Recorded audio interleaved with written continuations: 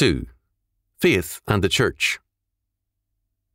Sometimes a problem can best be understood if approached indirectly. As a result, let us consider the nature of the family as a step towards understanding the Church.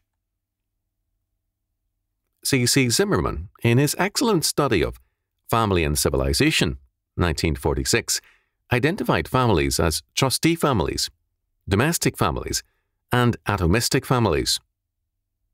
The trustee family is clearly the biblical pattern. It is society's basic institution. It is a law center as well as a life center, and it is the basic governing force. At this point, a serious problem develops. The trustee family includes more than the biblical family. The family life of old China, with its ancestor worship, definitely qualifies, as does ancestor worship everywhere. Pagan Germanic families in some cases also qualify. In other words, while Zimmerman's classification is very useful and essentially sound, its nature is such that it is inclusive of forms of family life without reference to their religious and moral content. The same is true of the Church. Too often, the Church is defined in terms of its polity, that is, congregational, Presbyterian, or Episcopal, or a particular practice, as with the Baptists. Again, it can be defined in terms of a creed or confession, so that conformity to a definition of the faith is the mark of the Church. It would be a serious error to underrate the importance of these considerations, but it is also a serious error to overemphasize them. The Church is nothing apart from Jesus Christ, and correctness on these other points, however good, cannot replace faith in Him. The families of old China and the families of faithful Israel were alike trustee families, but each was informed and motivated by a radically different faith. Stickler stated the case clearly. Still another reason why so much importance is given to faith in religion is found in the fact that it is the parental, the fontal grace, the source of all the other graces, the grace we must have before we can have any other. Obedience to God, the love of God, and more are all important, but faith is the fontal grace. Faith is the instrumental condition of salvation. Faith gives reality to the commandments of God and secures obedience to them. Therefore, by faith the elders, the saints of former days, obtained a good report from God and men. Faith gives reality to the declarations of God concerning the plan of salvation and secures compliance with its terms. Therefore, by faith Abel offered unto God a more excellent sacrifice than Cain, by which he obtained witness that he was righteous, God testifying of his gifts, and by it he, being dead, yet speaketh. Faith gives reality to the warnings of God and prompts to the use of the needful means, divinely provided, to escape the dangers to which they point. Therefore, by faith, Noah, being warned of God of things not seen as yet, moved with fear, prepared an ark to the saving of his house, by the which he condemned the world, and became heir of the righteousness which is by faith. Faith gives reality to the promises of God, and induces the soul to rely on them, and to fulfill the conditions on which they are to be fulfilled. Therefore, by faith, Abraham, when he was called to go out into a place he should after receive for an inheritance, obeyed, and he went out, not knowing whither he went.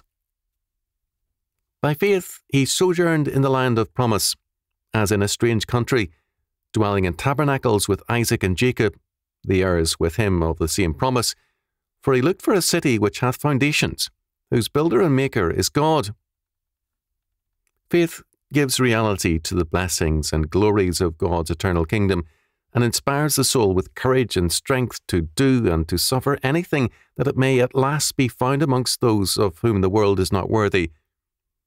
Therefore, by faith, many suffered trials of cruel mockings and scourgings, yea, moreover, of bonds and imprisonments. They were stoned, they were sawn asunder, were tempted, were slain with the sword. They wandered about in sheepskins and goatskins, being destitute, afflicted, tormented. They wandered in the deserts and in mountains, and in dens and caves of the earth.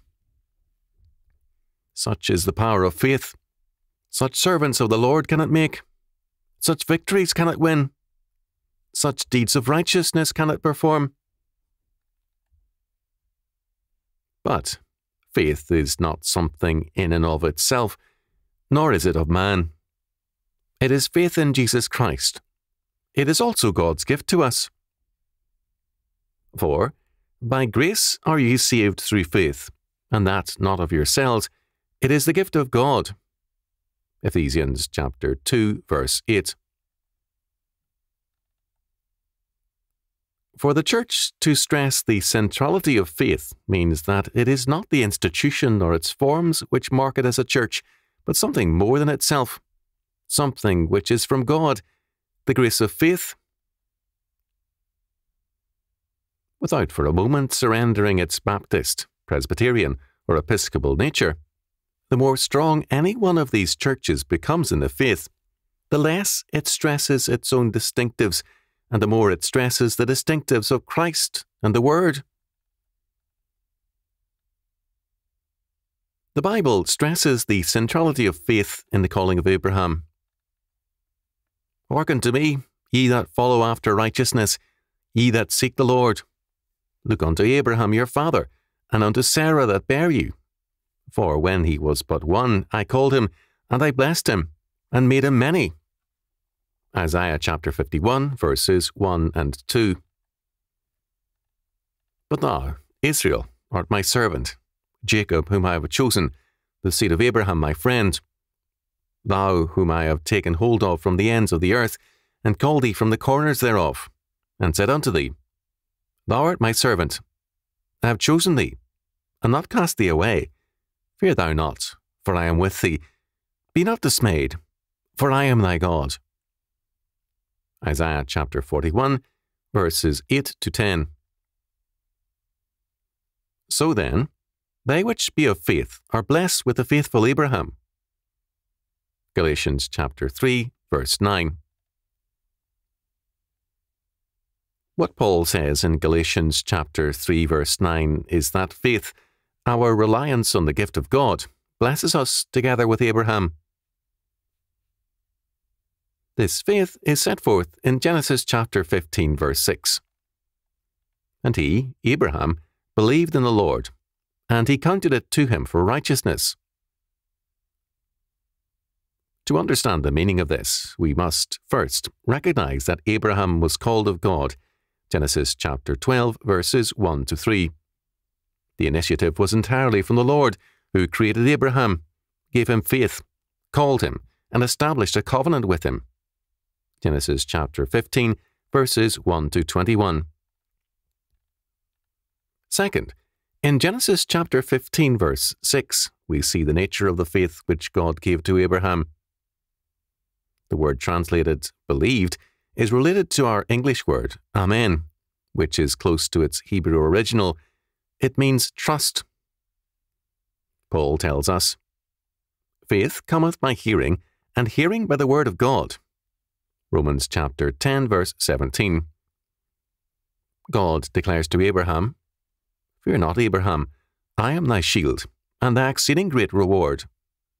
Genesis chapter 15, verse 1. Abraham rests in this fact, and he lives in terms of it. He says, Amen to God.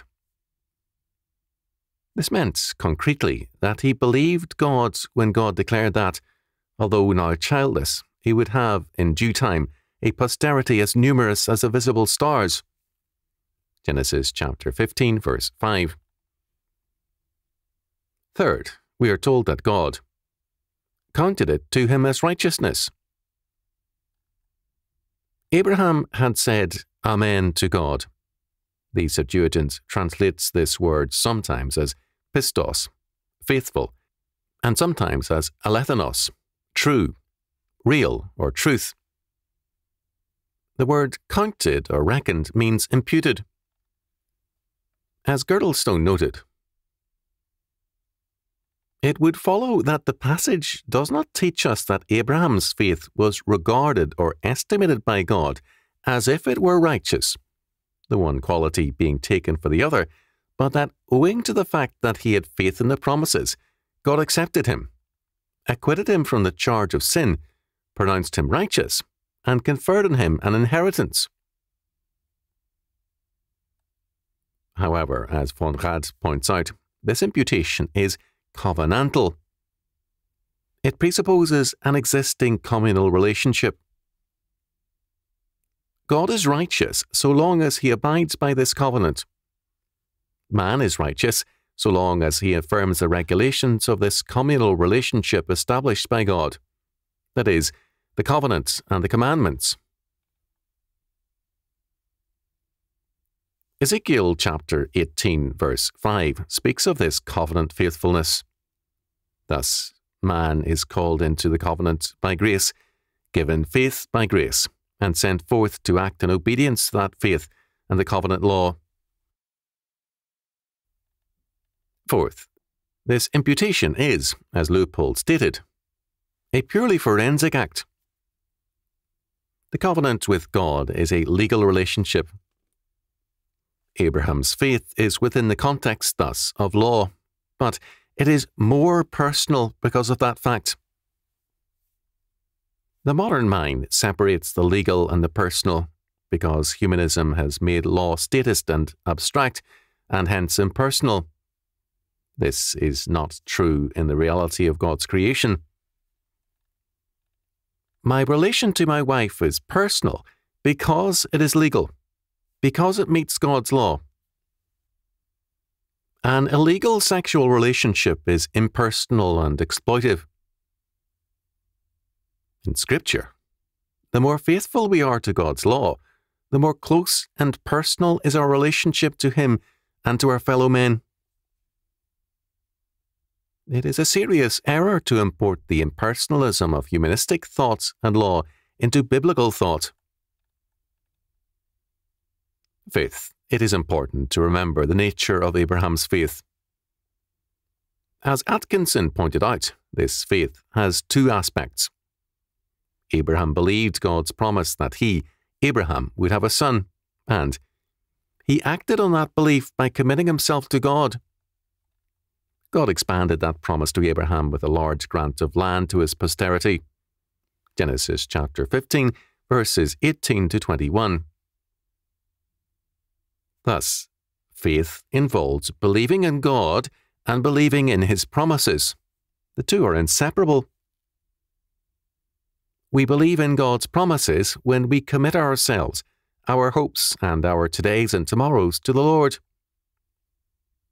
We cannot spiritualize faith and separate it from God's promises. Abraham's hope was for a son. Lord God, what wilt thou give me, seeing I go childless? Genesis chapter 15, verse 2. This is a concrete, temporal, and material hope, and it was obviously pleasing to God and blessed by God.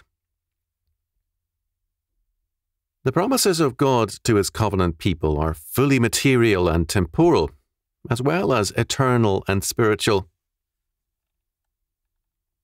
It is this faith which must mark the Church. Too often, the Church identifies faith with itself, and faithfulness with loyalty to the institutional forms and practices. It then seeks conformity rather than faith. The history of the faith is studded with such perversions. For example, in the France of the late 17th and early 18th centuries, the Society of the Holy Sacrament sought to locate and punish dissent from the institution of the Church. Formal compliance, combined with cynicism, was not persecuted. Bounty hunters were given 1/3 of the fines if they ferreted out offenders.